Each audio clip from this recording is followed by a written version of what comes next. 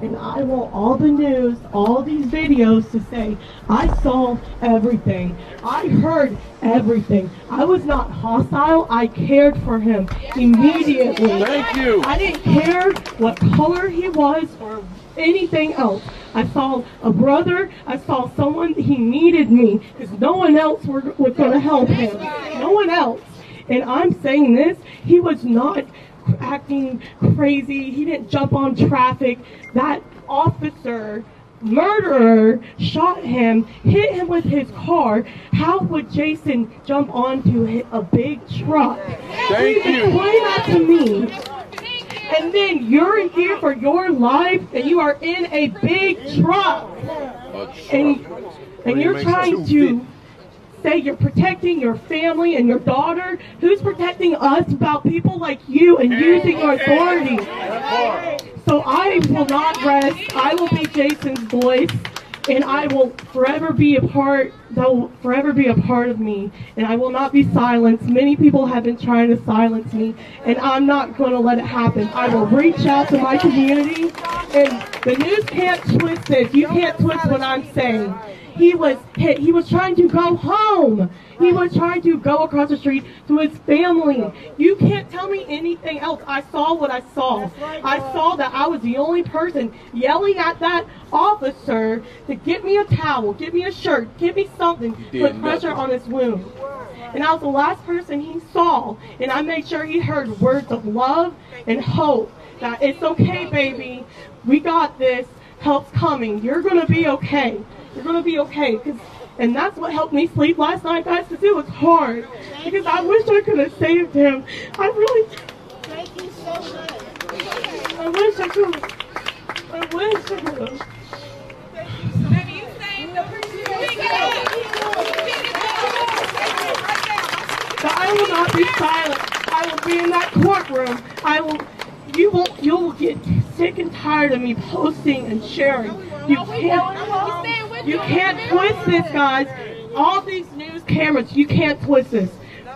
We saw what we saw, and my kids saw what they saw, and it breaks my heart. My son were in the background. Why is my friend on the ground? Is my friend dead? It breaks my heart, but it's okay, because this is the last time I'm going to cry. I am in the name of weakness, because I am a force to be reckoned with people who know me. I was born and raised here. These are my streets. These are my people. And I'm an ally to everyone. And I just thank you all so much for hearing me and spreading the awareness. He was trying to go home. He was not a thug. That man was a thug that shot him. No, the police didn't help me. No one helped me. They just sat there and looked at me, all chill. His wife playing with his hair, her hair, his kids, y'all saw nothing, no remorse, playing with your hair. And as the officer told me to get off and EMS finally arrived, I started saying, you're pathetic, you murdered him, you shot him. He's like, no, I didn't. I'm protecting my family, my daughter. And I told him, you were in a car, you weren't protecting anybody from shit.